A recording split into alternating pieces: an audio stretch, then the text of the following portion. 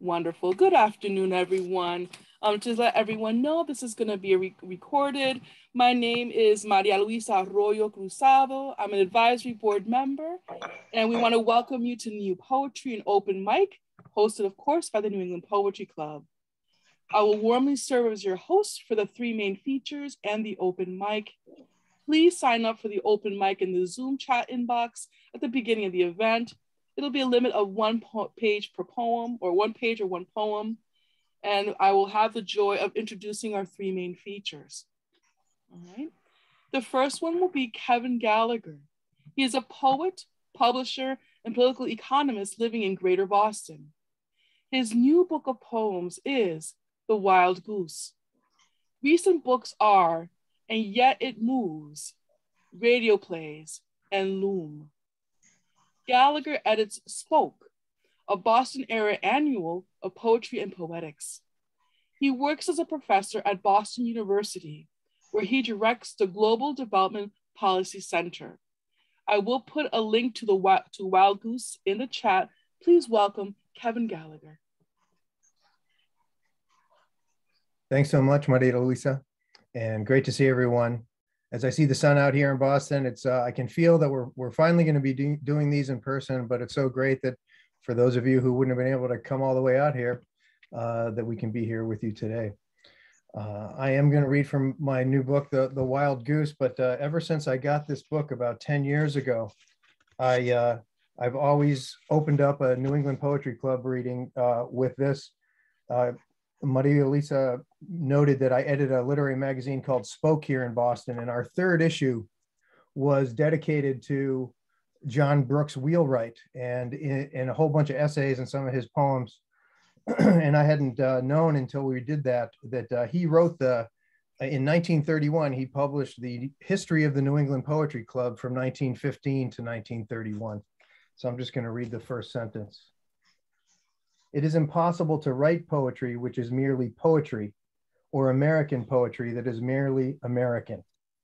Poetry must be poetic in a particular way. Ours must be American in a New England way.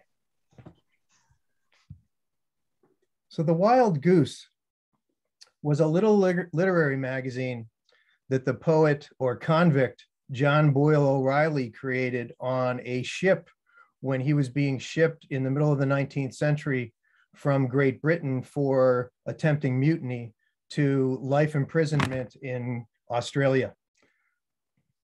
These poems in this book are in some way a little magazine that I put together of poems that I wrote in Achill Island, Ireland in 2018 and 2019, where I stayed at the home of Kevin and Leslie Bowen, and also as a poet in residence at the Heinrich Boll Foundation. The first poem I'll read from the book engages with the Irish mythological cycle.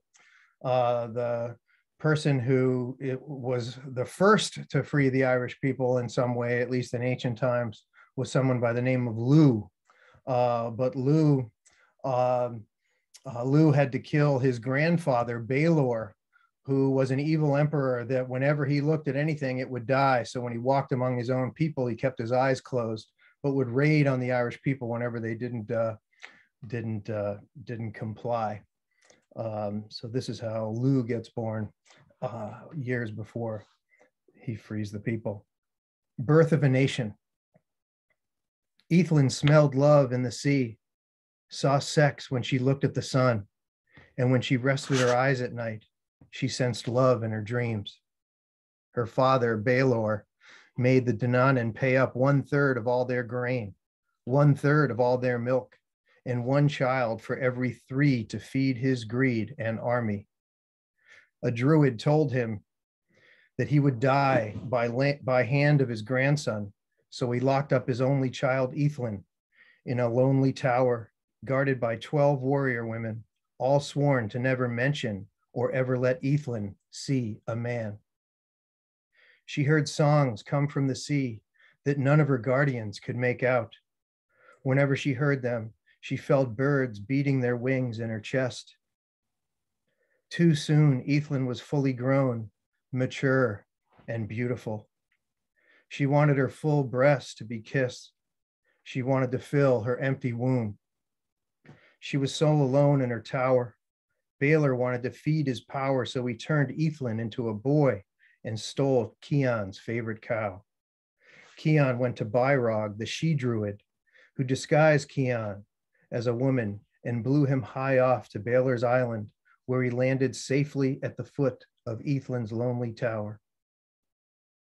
Byrog spelled the guardians to sleep, and Keon was to look for his cow, but standing before him was the most stunning woman he had ever dreamed of. He turned right back into a man. As Keon stared at her, Ethlyn's whole body went warm. She now saw what she had only heard. She had now had what she'd only dreamed of. They each declared their love for each other in the same breath and gently threw off the other's clothes before they could breathe another breath. He buried his face in her breast as she put him between her thighs and sang a long soul psalm of love up into the skies. Keon wanted to live with her forever, but knew Baylor would kill him. Byrog blew him another wind. Keon left, but he left behind a son. The next poem takes place thousands of years later in the 19th century under British occupation out in Ackle Island when it would get really, really foggy. Priests would sneak in through small little boats and take the people up into the mountains and say mass. I dedicate this poem to Kevin and Leslie Bowen. We both worship the same God, but they don't like the way we do. Since they write the rules, we are forbidden to pray to you. A skiff slides in under the fog, and a beggar leaps out into a bulky sleeve. He roams the streets with an open hand, setting off a bush telegram for we who believe. So you roll fog down Crowan and give us all cover to set foot over the hills, then go down to Keam and step back up Crowan again.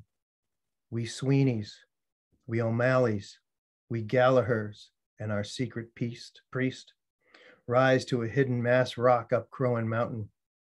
The candid sun shines over the fog below. The Atlantic wind behind us is your organ playing fair. There is no way they will know we sing for Christ way out here. Sheep baa like chanting monks as the ocean claps on the shore.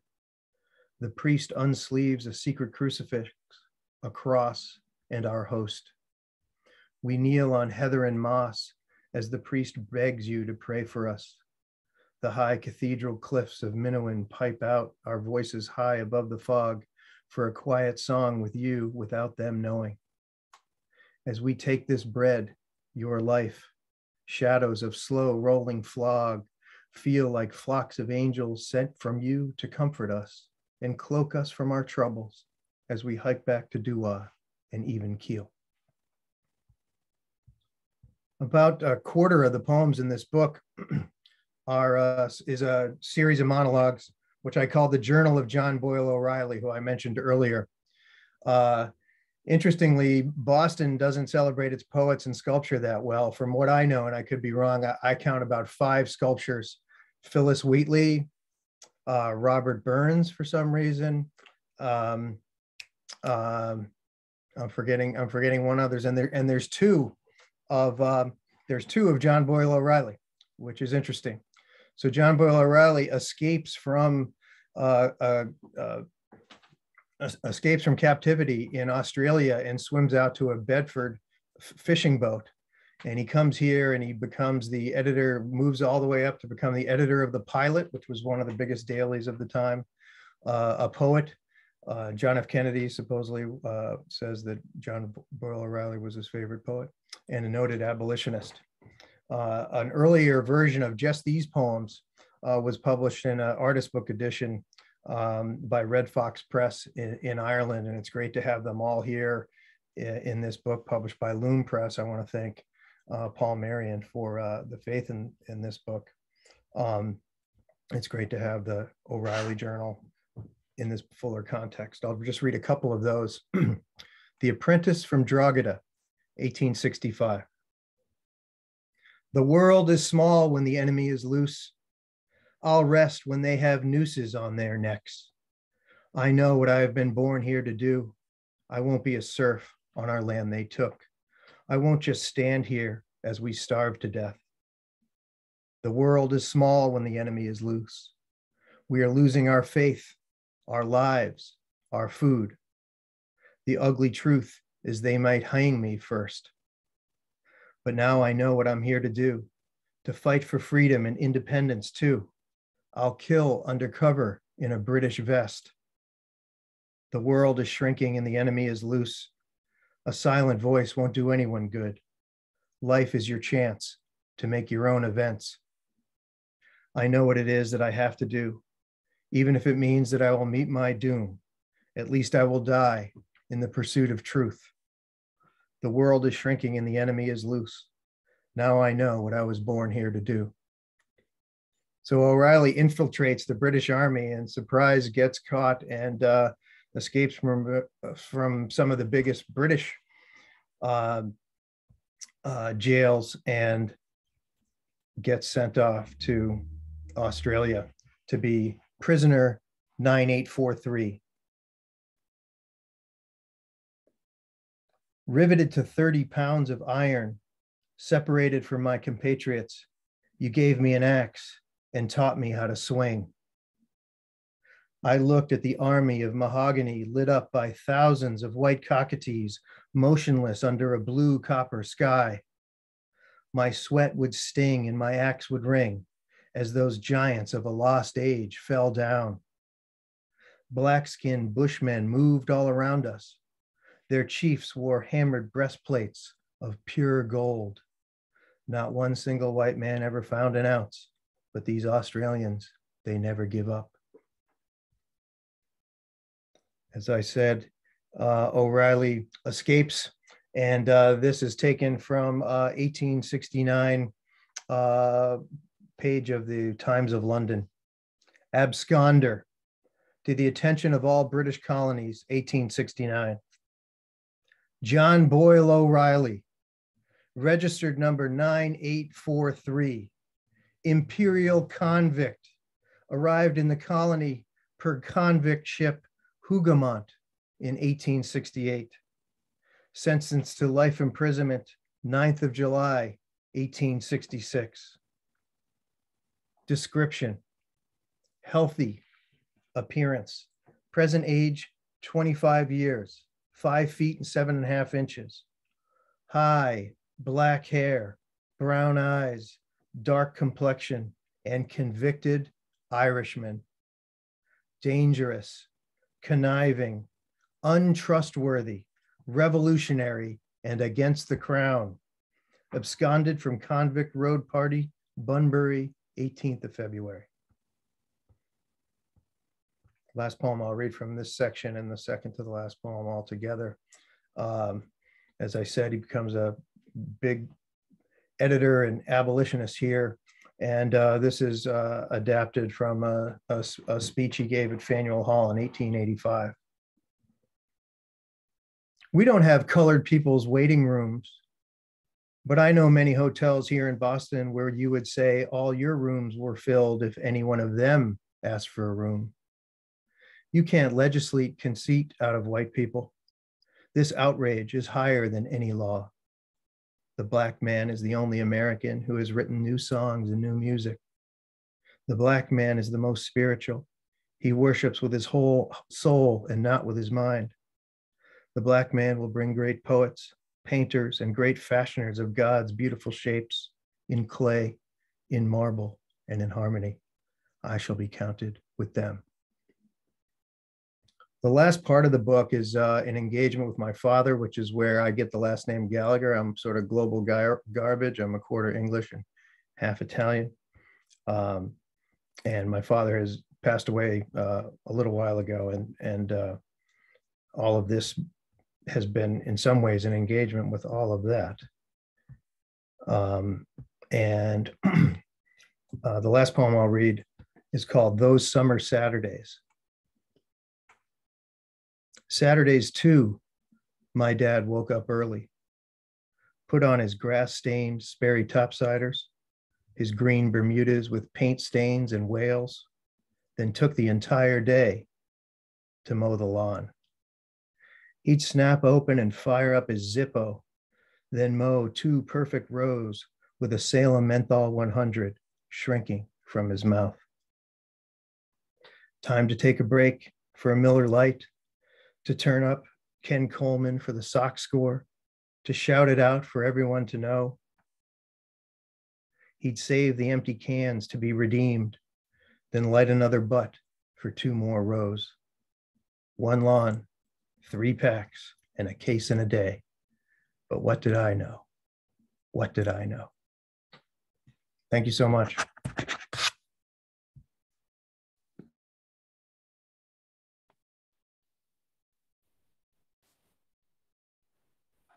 Thank you, everyone. Thank you, Kevin Gallagher, for your reading. Please note that in the chat, I included the link to Wild Goose. And before I continue, please note that we have 9 poets signed up for the open mic. So that means that we have 1 more slot available if you should like to read. Now I have the joy of introducing Gail Mazur, and please correct me if I mispronounce her name.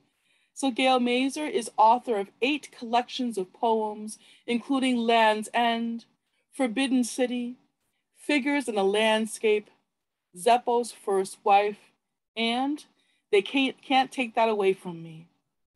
Founder and longtime director of the Blacksmith House Poetry Series in Cambridge, she taught for many years in Emerson's MFA program and has been a visiting professor in the graduate programs at the University of Houston, University of California, Irvine, and Boston University's graduate writing program. Please welcome Gail Mazur.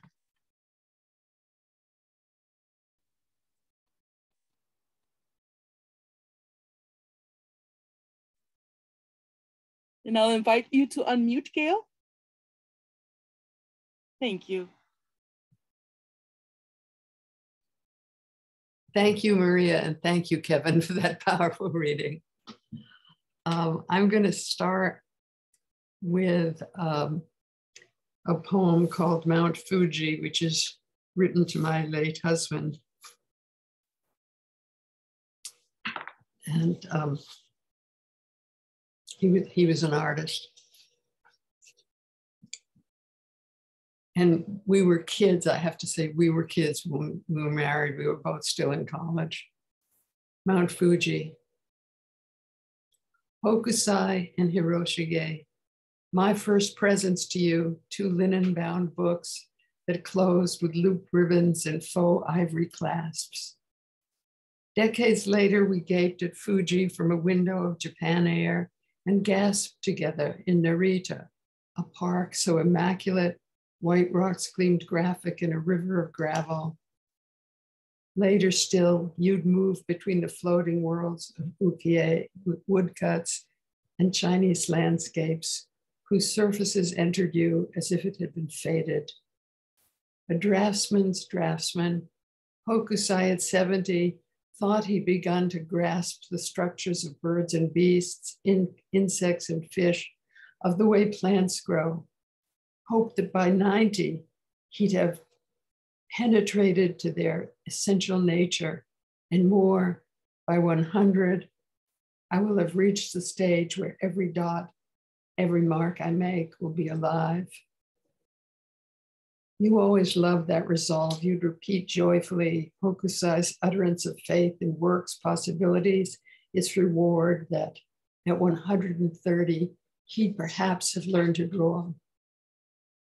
In Edo, then, his beloved Fuji was seen as the true source of immortality, as for him it was to be. Will you always give me such spectacular gifts, you asked me that day when we were 20.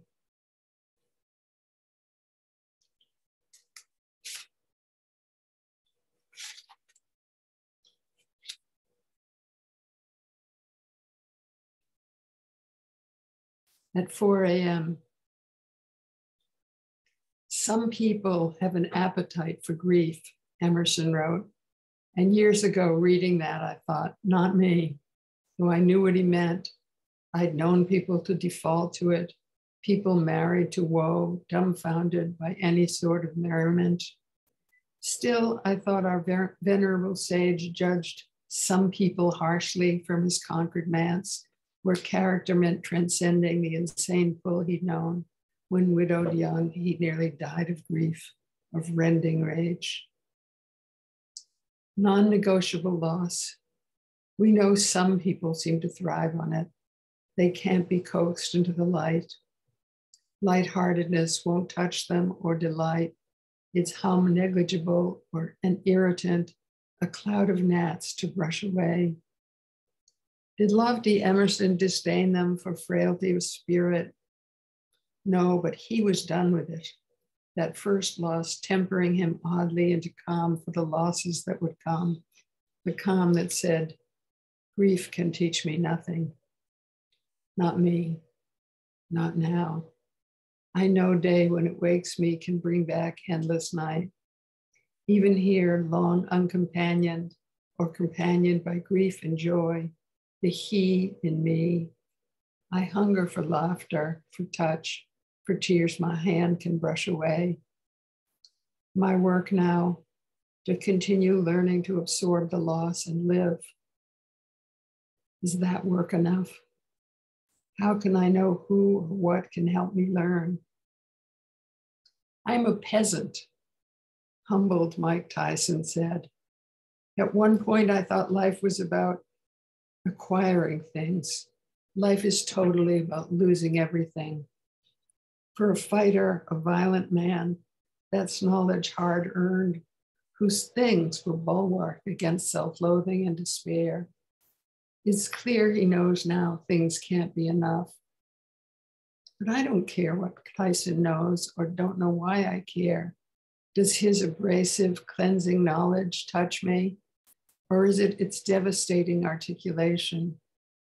Living on here, an excruciating replays of a life draining away. These visitations, like falling trees unsummoned come. My night, a crushing yesterday, the lit bedlight won't erase or wish away.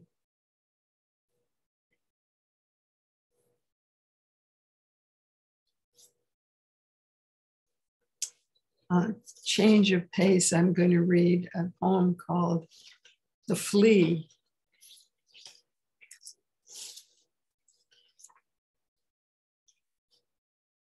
It's not actually about fleas. The flea. The flea. That's what the year-rounders call it, rummaging through tools or bric-a-brac, then gossiping all day at their tables in the blistering sun, their faded beach umbrellas barely shading the tarmac. This is what my mother did in New Hampshire, Sunday after widowed Sunday into her 80s. Up at dawn, her wagon packed the night before. By noon, willing to mark down anything, not to have to rewrap and pack the whole kit and caboodle for the sticky 100-mile drive home. Today, I pick up a teapot, white with a smattering of pink and black and aqua stars, its flawed gaze a reject from the star. Its jaunty asterisks, its modern form, manufactured in Syracuse in the 50s, pleases me. 7 starry cups and 5 chipped star-studded dinner plates, ordinary optimistic dishes, probably used by one Cape Cod family for decades, only dings and cracks now to tell their homely provenance, their good usage, and keep the price down. Not starstruck, my mother would have felt the edge's roughness with her thumb and found them wanting. It wouldn't have been the chips. She treasured her miniatures, her minis. They just weren't her thing. But like a ninny, I can make something of this, can't I? I buy the lot in her magpie memory, wrapped in old globes, for what a cappuccino would cost, or a Parisian mystery.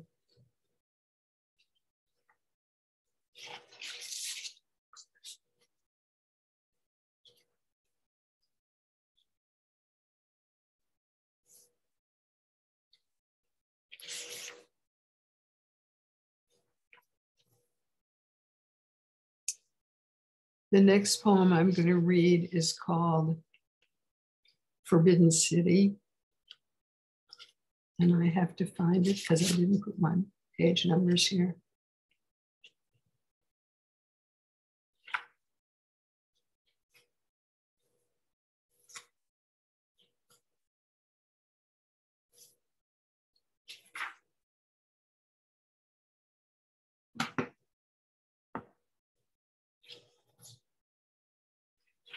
Forbidden City. Asleep until noon, I'm dreaming we've been granted another year. You're here with me, healthy, then half awake, the half truth. This is our last day. Life's leaking away again, and this time we know it. Dear body, I hold you pleading, don't leave. But I understand you can't say anything. Who are we? Are we fictional? We don't look like our pictures, don't look like anyone I know. Daylight flickers through a bamboo grove. We approach the Forbidden City, looking together for the hall of fulfilling original wishes. Time is the treasure, you tell me, and the past is its hiding place. I instruct our fictional children, the past is the treasure, time is its hiding place. If we told him how much we love him, how much we miss him, he would stay. But now you've taken me back to Loyang, to the garden of solitary joy, over 1,000 years old. I wake, I hold your hand, you let me go.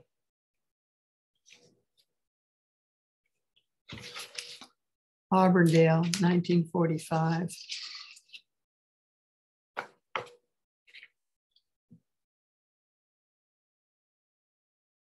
I had only one grandfather who was born in this country, and my other grandparents were all immigrants fleeing Russia and Eastern Europe.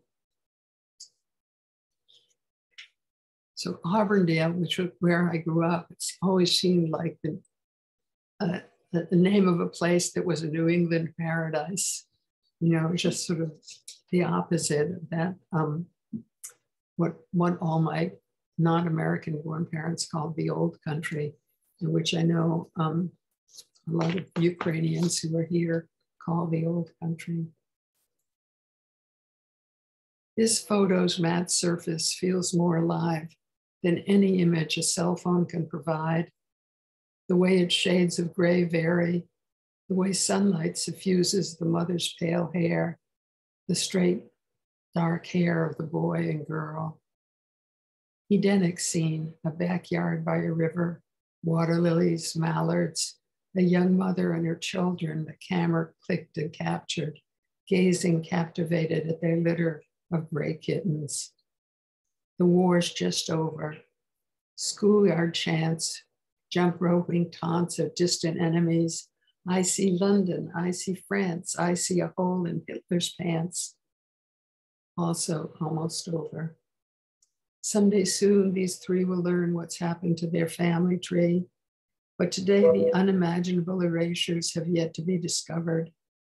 Those distant branches with scratched X's marking their murdered ones now, today, about to be penciled in. Oh, all dark and comfortless. Still here in the yard beyond the frame, a rowboat, a wooden dock, the one American grandparent sitting in an Adirondack chair with his fishing pole, paradisial, pristine, all light, yet no real shadows, only this dappling through the summer willow. How could there be no shadows visible yet, only this lovely dappled light, like a blessing manifest?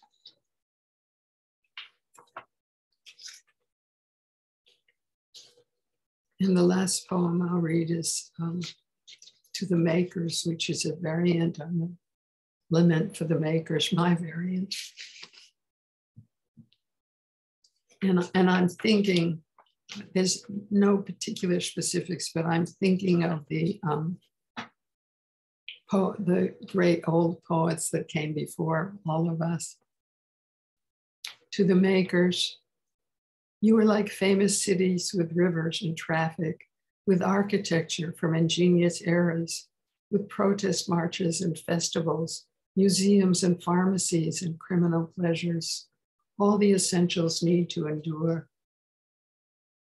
Reading you, I revisit your structures of grids and avenues, your alleys. I follow overgrown paths. I revisit the terror and joy of being lost, the ways to court discomfort, to dare chaos, the knowledge of drowning in a pitch dark harbor. Tyranny and wars advanced in your histories. Also, infirmities of soul and body were your portion. Yet you were not yearning only, not heartbreak only. You were not the loneliest people alive. There was your work, and then you had one another. You spoke with gods and heroes. You cherished your conversations in many languages. It is true you were secretive observers, spies, but that was as it has to be. It was only your work you were given to serve. You weren't mere investigators of useless things. The pragmatic seemed no more or less suggestive to you than articles of turbulence or rapture, strands of hair in a basin, light in a dusty stairwell, a pitcher of sangria, woe and laughter, the feel in the hand of a broken thing. Day by day, your lives were a tumult of beginnings. When you began, you couldn't know. This you keep showing me, where your constructions would lead.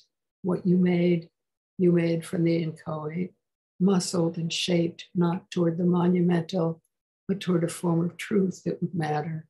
The inaccessible become necessary. Though I am speaking to you, I'm not alone nurtured by your art. Even today, you animate the minutiae of the vast, unsigned cosmos. And though the 20th century ended without you, now decades after your precipitate departures, your pages are still touched by many, still touch many. And the lit screens you never used sing your lines. Thank you. Thanks. Thank you, Gail. And for those of you who are participating or joining us for this reading today, after we have Lynne Schmidt reading their poetry, we'll definitely unmute ourselves to give everyone a resounding applause before our open mic. So thank you so much. I have the joy of introducing now Lynne Schmidt. Lynne Schmidt is a grandchild of a Holocaust survivor and a mental health professional with a focus in trauma and healing. She is the winner of the 2021 The Poetry Question Chapbook Award for their collection Sexy Time and 2020 New Women's Voices Contest for their chapbook Dead Dog Poems by Finishing Line Press. Other chapbooks include Gravity, which is listed as one of the best breakup books by Book Authority, and On Becoming a Role Model. In 2012, they started the project Abortion Chat, which aims to lessen the stigma around abortion. When given the choice, Lynne prefers the company of her dogs and one cat to humans. Please welcome Lynne Schmidt. Hello, everyone, and thank you so much for joining us today.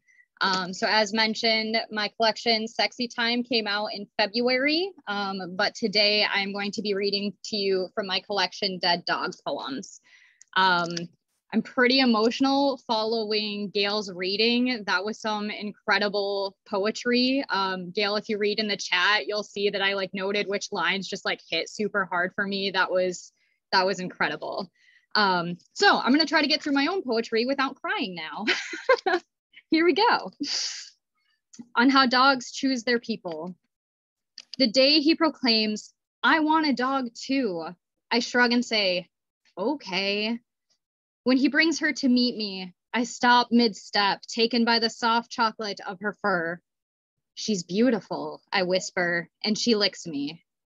In the days that follow, she finds herself on my bed, follows my dog and me to the bathroom, lays outside the door and waits. He sees she is supposed to be my dog. And yet she has picked me because trauma recognizes trauma and seeks it out. When he takes my money, my prescribed painkillers, and his stuff, I tell him to leave the dog. When the vet consoles me saying, she was sick before she was yours, all I hear is, she was yours.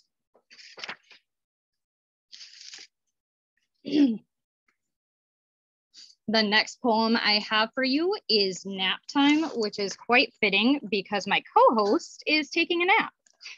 So that is Enyo.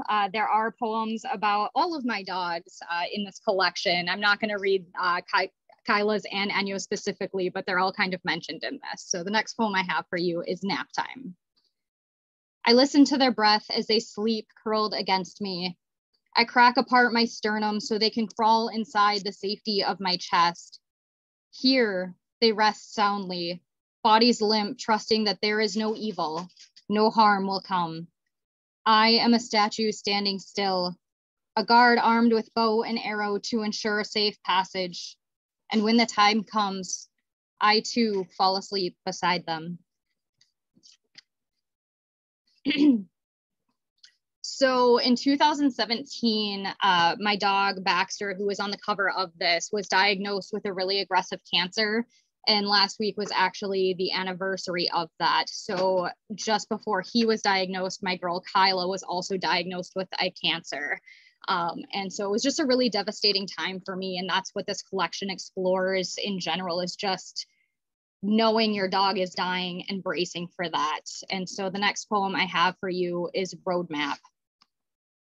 There is no roadmap that suggests turn left at cancer and right on chemotherapy street. It doesn't remind you to wear gloves or hold off until that beverage until after 10 o'clock, because that marks the 12-hour interval, and you can't be too drunk when handling medication that can absorb through your skin, but is somehow safe enough to give him. There is no roadmap to canceling plans, forgetting plans, or coming home early because there was a bad day. There is no roadmap to trying to foster new relationships because those feelings you felt were just under fingertips. And now they're somewhere under a needle while you wait for hope, for treatment, for anything other than what's happening here. When you try and pray this away, we pray in the space between breaths, the space between the snowflakes as they blanket the ground, that this thing, this ham-like cancer, will not return. We offer sacrifices, broken dates and canceled plans, 3-hour drives after midnight for money to afford this treatment. We scrape by on handmade foods because we can't afford luxury anymore. They caution me, hope is beneath the sea. The iceberg has struck and we are sinking. We are so far gone, even Pandora's box has given up. This thing will take you from me. They tell me to be careful with my prayers because there is no hope here. And when we get the test results back, they give the cancer a new name, terminal. And they're right. Like the exhale of a held breath, all of the hope is gone. The reoccurring nightmare where you won't be able to save them. I want to tell you that when the flood waters sweep the car away, my surgically repaired shoulder will become bionic, smash through the window and pull her to safety. I have had the nightmare, water in my mouth as I scream her name and I don't get to her in time. Whew.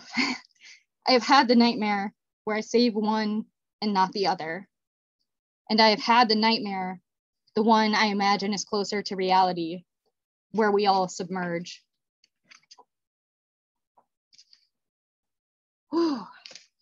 This has been the hardest book promotion for me because these are my poems. These are about my fur babies and they hit very, very close to home. But I appreciate doing these readings too, because a lot of people don't talk about the grief surrounding their pets and how hard it is. So 2017 was now 5 years ago. And obviously this is still very fresh for me. And so if any of you are grieving for your fur kids, these poems are for you. So the next poem I have is Blood Pleas and Library Books. After 14 minutes, they come back to me crumpled on the floor and say I need to look at an aspiration, at an x-ray, to look eye to eye at the thing that will take you from me. They give me a deadline, 4 to 8 weeks, and I offer every sacrifice the Bible warned me against for anything longer, and my blood plea is answered. For the next 6 months, we live at this impasse of living and dead simultaneously. Like tomorrow doesn't matter because it's already here. We've had our return date stamped at the end of our novel, and now it's just a matter of returning you to the library. We eat meals in silence. I cook more than I used to. I wear gloves and wash my hands after your meals, after you puke the medication up, and I shove it back down your throat because I don't know how to get through tomorrow without you. And then tomorrow is today. You can't get out of bed. You collapse getting into the car, and I plead with my bone marrow, with every skin fiber of my being, that today is not today, but it is. So I play God and force you to wait. I force you to stay with me one more weekend where we can't make it up and down the stairs anymore, where you refuse to eat and get out of bed. And then Monday comes. Whew. The next poem I have for you is In the Morning.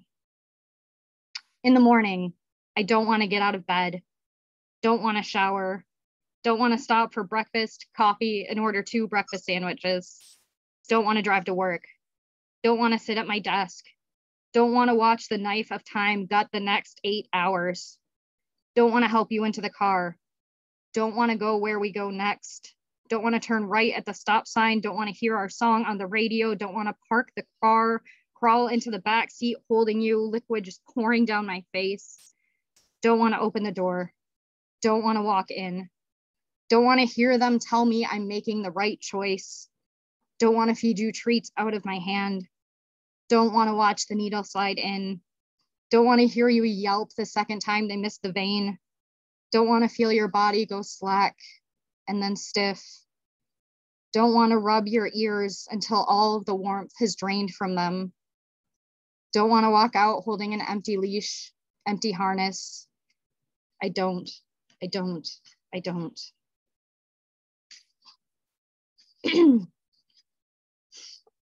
next poem I have for you is called The Next Appointment.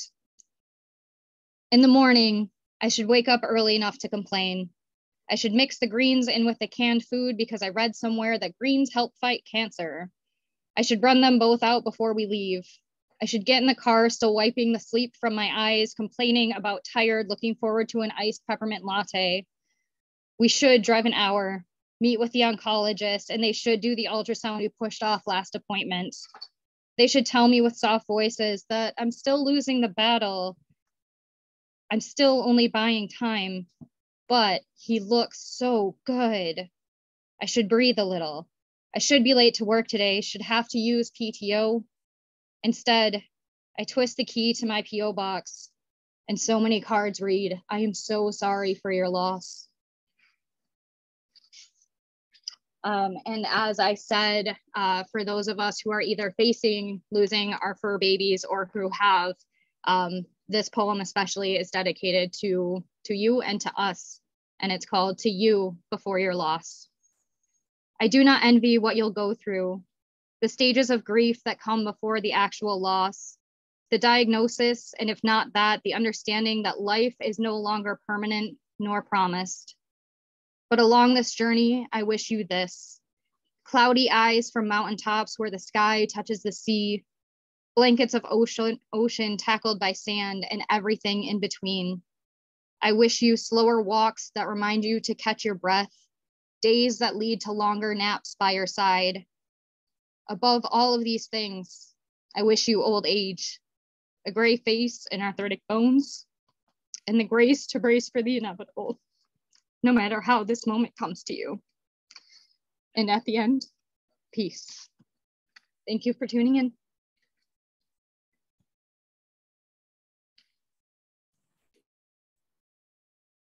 Thank you so much, Lynn. Before we continue, there are 2 things. Number one, let's please unmute our mics so that everyone our main features, Kevin Gallagher, Gail Mazur, Lynne Schmidt, can really hear our appreciation on this marvelously weird Sunday weather. So thank you all so much. Thank you all so much.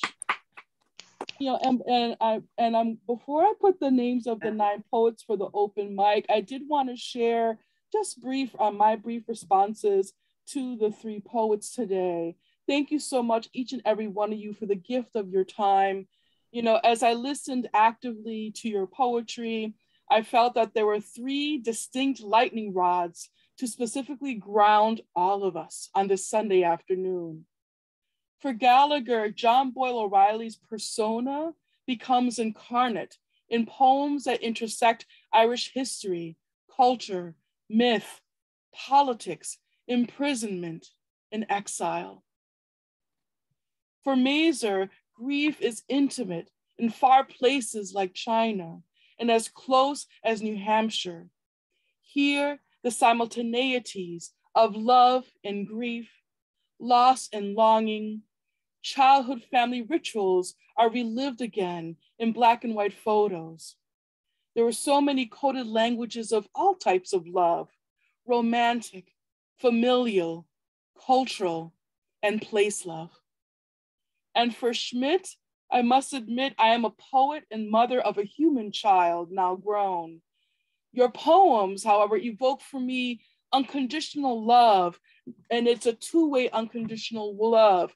I've often had the mindset that fur babies or pets offer us unconditional love. In your poems, you remind us that unconditional love goes both ways. In terms of being present to those who give us their loyalty and their company and their love. So thank you all.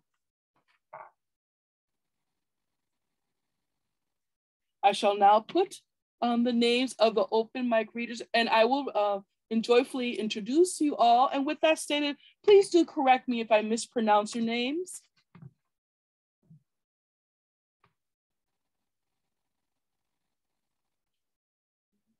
So first on the mic, we have Jeffrey Brommer. Could you please unmute? Thank you. I've never done this before, so here goes. Welcome, welcome. Thank you very much. It's from a walk in Maine, which actually occurred on November 1st, 2021. The title of the poem is called Coming Home. I walked among some trees. They welcomed me for who I am. They gently asked, "What took you so long, Jeff?" Embarrassed, a bit ashamed, I whispered. I feared my own nakedness and didn't know who I was. The trees reflected for a moment, quietly conversing among themselves. Then in total love and acceptance, opening themselves fully to the heavens, they bowed together as one, covering me tenderly. With their leaves and branches, we hugged. That's it. Thank you, thank you. I'd like to invite John Holgerson, please, to unmute your mic. Thank you. Good afternoon, everyone. The poem I'm going to read is called The Fence. It's from my 3rd book of poetry that was published last year, called Convictions of the Heart. Maria came to a small hill at sunset. She crawled to the top on her stomach, her elbows digging in the dirt like pistons. She carried her father's small, strapless black binoculars in her right hand. Making sure the waning sun was at her back so there would be no gleam off the lenses, she raised them to her eyes and saw the fence. It was a soccer field away. Scanning it slowly, she found the board with the Z-like split in it. Night, her accomplice, joined her on the hill. Maria descended in a crouch to the big river. The half-moon glint guided her to its bank. The big river, now parched and shallow from the long, hot drought, invited her. The warm brown water climbed skinny legs to narrow hips, then receded resentfully.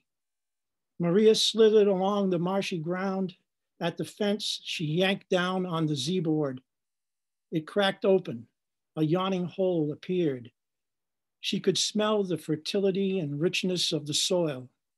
It hung like dry laundry in the night air. American freedom, she thought. She scurried through the hole, snapped the broken board into place, stood and stretched. The welcome cheer of cicadas was deafening. Looking up, she watched swift storm clouds eat the last remnants of the handicapped moon. Full dark enveloped her.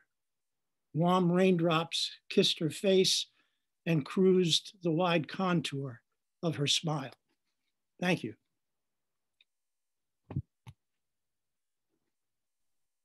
Thank you, John.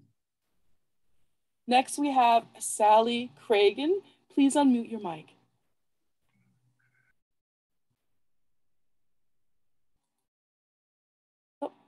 Please unmute.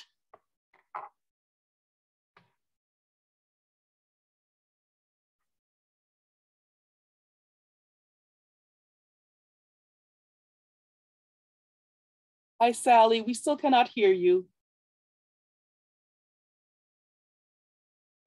All right, how's that?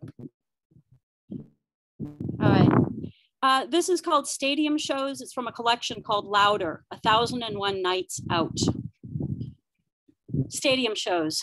It feels like the blink of an eye, the way we close the lid of the phonograph and then turned on the radio. The 70s were a fine era for bass-heavy hit songs by supergroups that, amazingly, came to New England. There would be a photo of Ian Anderson, deranged pixie with his flute, and my brother Hal's hit parader, and a tour list for Jethro Tull on the back page with the Boston Garden circled. Tickets were reasonable, more reasonable than pot, which then went for $40 an ounce. Parentheses, lids had vanished somewhere between Poco and Led Zeppelin too. The circle on the tour list turned into an offer to buy a ticket, plus the bus fare.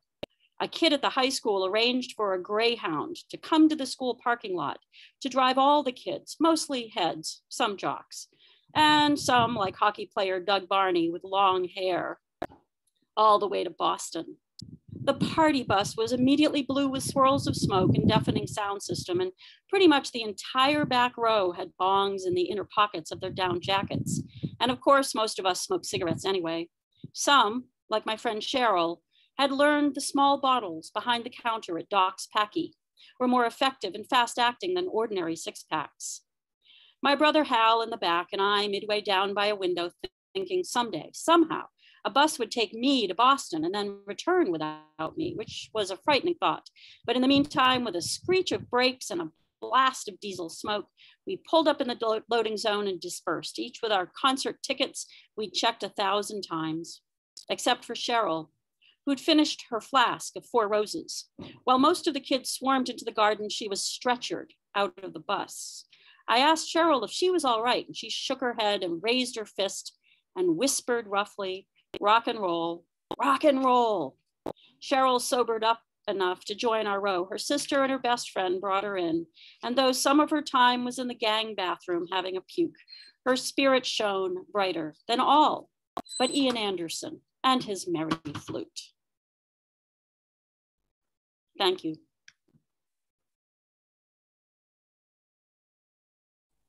Thank you. And please may I invite Tom to unmute his mic.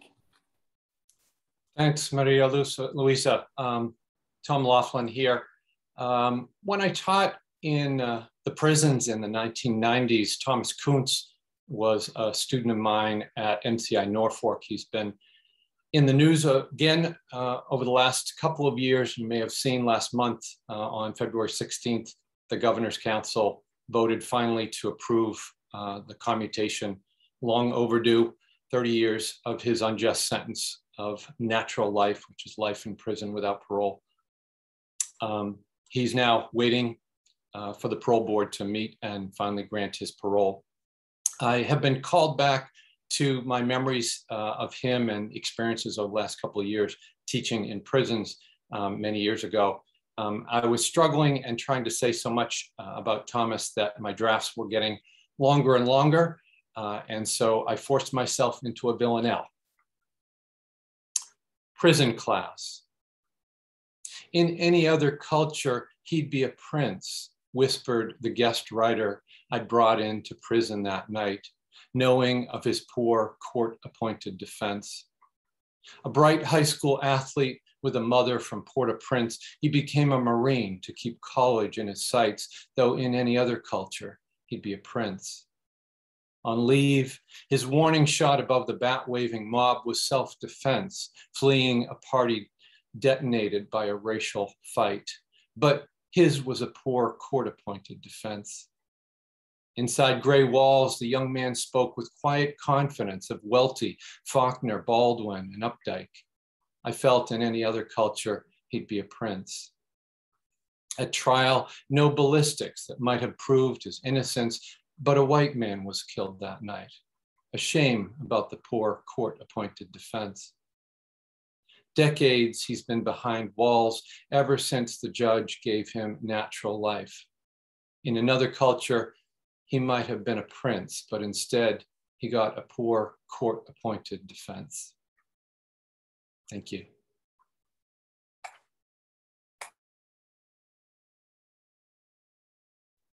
Thank you, Tom. Kent Wittenberg, I'd like to invite you to unmute your mic. Thank you, Maria Luisa. I'm going to read a poem called Wind. Your true self, colorless, odorless, invisible. We know you only secondhand, rumored, a prisoner of gravity thrown off a spinning top. A vortex of vortices, often restless, angry, your true weight known only in horizontal space. You fall sideways, pulled by some absence of your presence.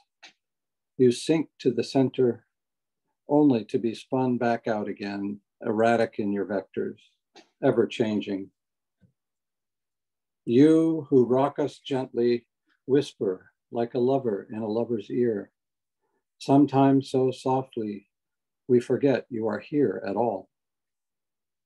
You who we cherish when our curved sails create a little absence that misses a presence. Our boat is only too happy to fill thanks to you, little brother. You capricious one, our almighty Father who may flick a finger and flatten our poor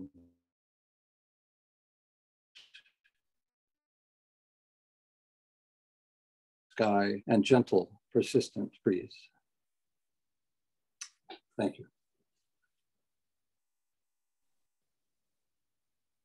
Thank you so much.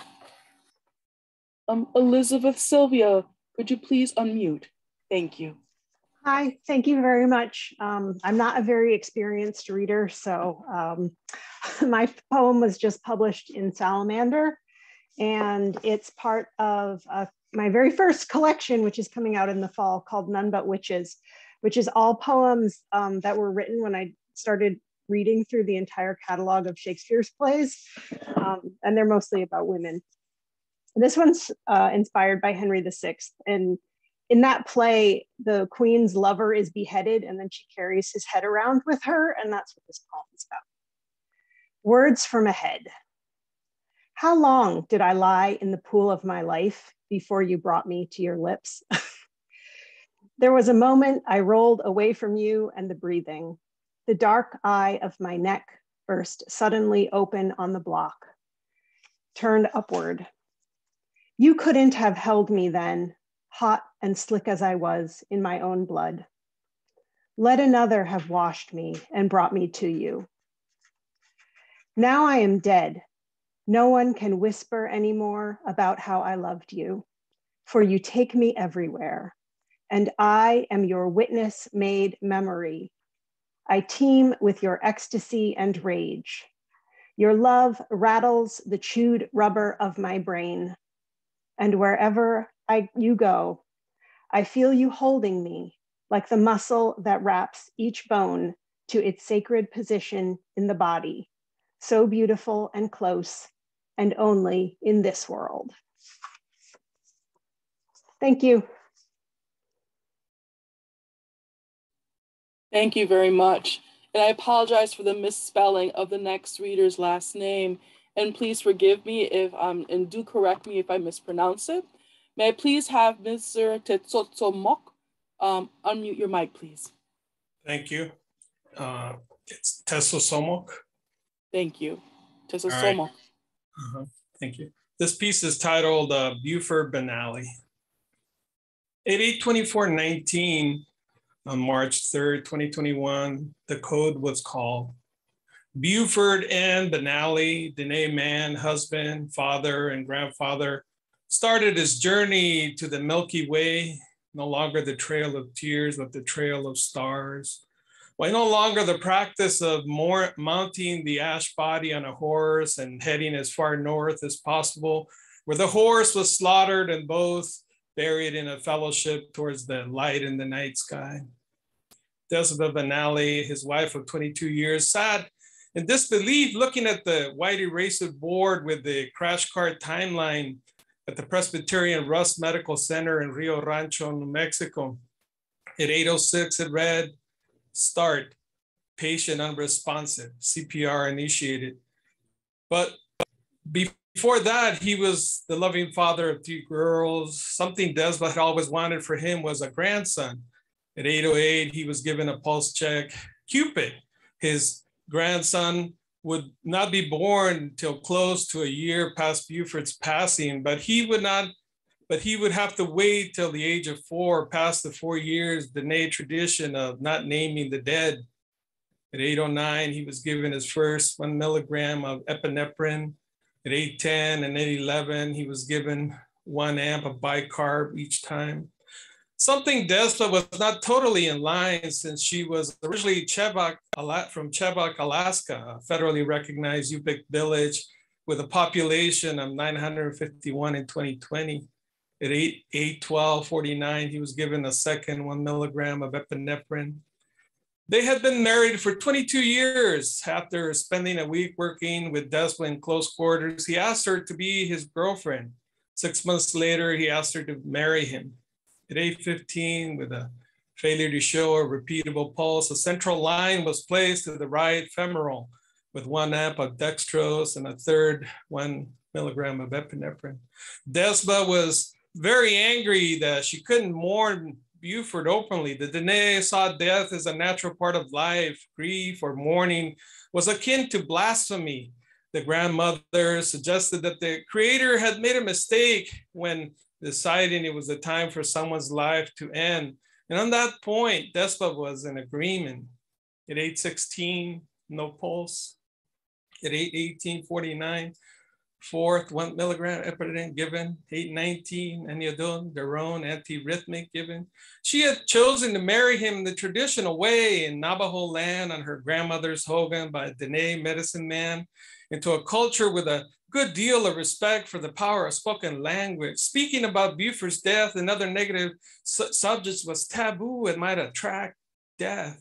At 8:20, normal saline was started. 8:21, his CO2 was 11, where it should have been 90.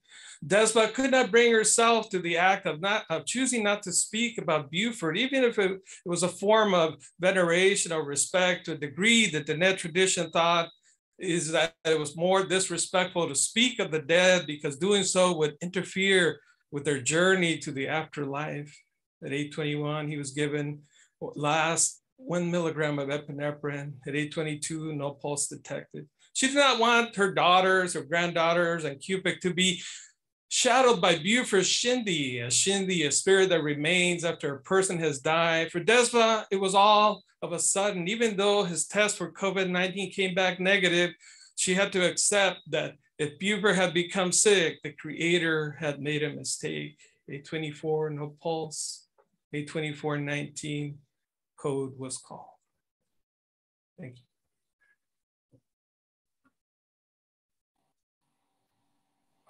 Thank you. May I invite Maureen Medina to please unmute your mic? Hi, can you hear me? Yes. Okay. This poem is called Happy Ending, and it'll be in my first book called My Fears Out Loud, which will be published in July. So, happy ending. Is that what you came for when you sought my people out because you had a bad day? Fetishizing my existence and eliminating me simply because you couldn't control yourself? Your white supremacy could not be contained. Shots fired, hatred in every bullet, and yet we've died many times before. When you came to our countries uninvited, our beds unsolicited, our cultures that you appropriated and then sold to us as a sign that you were here. Children born from a lack of protection, colonization, is that a justification or an ultimatum? You forced us into your melting pot, watching all the colors become one, dividing us with a gradient. White is right, but yellow is the next best thing. Stand back, Tiger Mom. She vilifies blackness as though it's dirty, ugly. But Black lives matter, and they are beautiful. We are beautiful. And no, brown is not lesser than, brown is not illegal, brown is not lazy. We are brown too, and we work hard. We provide for our own, and we stop. Tiger Mom won't have any of it. We are not them, she says. We earned our way. Good at math, straight A's, straight hair, typecast, though we are Black and we are brown and we are indigenous and we are every single color, texture, and blessing. We are not a monolith and we are storytellers if we believe the myth of the model minority. Hey, how do Asians name their kids? Just drop a bunch of silverware down the stairs and listen to the sounds they make. Ching, chong, chink, gook. We are the punchline, but we respond with obedience. Loyal to the monster that mocks chinky eyes and seeks the crease in our eyelids without ever questioning how a colorful society can brim with oppression and individual suppression, or how a colorblind society overlooks what it won't put a name to. Racism, xenophobia. How can we call them strangers when we have all met before? Hate crimes, all different iterations of the same sentiment that we are other, we are less than, and we are stained by color. Distorted by your concentration camps, cheap labor and conditioning, you pit us against each other and run away without incident. You loathe all things foreign and call us essential while you try to erase us. We adjust and adjust, our assimilation irrelevant to your contempt for all things made in China. Well, the whole world is watching and they know what you have done. They see who you are. They know that you have thrived from our stolen freedom, and you are not a disease. You are not the exception. You are not a mental health issue. You are not a disability. You are not a broken childhood, and you are not a bad day. You are our friend, lover, spouse, neighbor, sister, brother, nurse, doctor, lawyer, judge, and jury, and you are the problem. You are violence perpetuated. You are the stigma, and you misogynist, white supremacist, colonizer, oppressor, racist, terrorist, you were made in America. Thank you.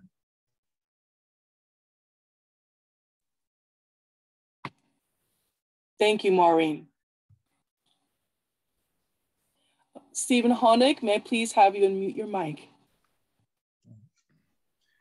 A little bit hard to read after the last two poems, but I'm going to give it a try. This poem is called Memory of Objects. Never clean your storage unless you are prepared to engage the memory of objects. You will tell me that things have no memory. and that the memory is in the eye of the holder, a trigger of recognition, emotion, melancholy, of a person, moment, epiphany, death. Such is the insistence of logic imposing will on wonder. Here is a toy my son played with in his bathtub, splashing and swooping this small yellow duck, and warm water and bubbles are described to me. Here is a sweater I wore when I was newly married, telling me with a smile I cannot get into it now. Here is a comb, amber plastic with long fingers that entwined my first wife's red hair before it grayed and fell to earth at the hands of medicine, reminding me of fine strands of soft whimsy. Here is a baseball glove, recounting that grab of a line drive, July 4 picnic 1957, and is that leather mitt still proud? Be fearful, though, of the date of things. Dates are without their own memory, but jolts of age slapping you. Could it have been 60 years ago? How old was I then? How old now? How long to remember? I will need the objects to tell me who I was before I am myself. There is a brass matchbox in the shape of a shoe, small and with a hinged lid where the tiny foot would go. It traveled in my mother's sack from Russia when one of those presidents you never know anything about. Who was after Grant? Was it Hayes? Who can recall? And it reminds me that it was not seasick and lit many a wood stove fire on the farm before the Great Depression, and sat on a tenement windowsill when my mother took it with her running to the city, a young girl in search of her tomorrow, carrying her yesterday with her as an ornament. Sitting now on a shelf in a corner bookcase stuck in a back room, anxious to stir itself and tell me its journey. Some things are so old that they are tired of telling their stories, but they are compelled. No one ever believes me when I tell them that my objects have memories within their brittle atoms, suspended droplets of minutes and soul, coming out to frolic or complain when someone holds them. They laugh, these objects, at the conceit that it is the holder with the thoughts. They know better, and more than you know, so. Be careful when you choose to clean your closets, basements, attics, back rooms. You may be silent, but you are asking for a dialogue with time. Thank you. Thank you, Stephen. And please, may I have Michael Ball unmute your mic, please. Okay. As a vignette of one of my grandmothers and her older best friend, Swan Sisterhood, a sorority by choice of only two. They were whisper and cackle buddies, robustly rocking on the porch, looking up at Jersey mountain orchards, riding matching swan arm rockers. Those crinkled dames were bounded on three sides by petunia planters. Pastel abundance softened nothing. Two yentas, do not call them harpies. They were not ugly nor vicious, rather urgent. They walked the long block to the great Atlantic and Pacific Tea Company. Wednesdays, too, they reconnoitered at the beauty shop, exchanging on the reportage by spooks of Marshall Street demanded accuracy. Breezes carried their truth. They noted follies, loves, and shames of passersby, teens to ancients. They looked and listened and learned. The true avocation of homebodies was field sport without burrs, mud, or sweat. Were they doomed by God for gossiping to rock their chairs forever? At some time in that West Virginia someplace, the pair yet rides their swans. Thank you. Thank you, Michael. That brings us to the end of our open mic. So what I would love to do is to ensure to give everyone a round of applause. Please unmute.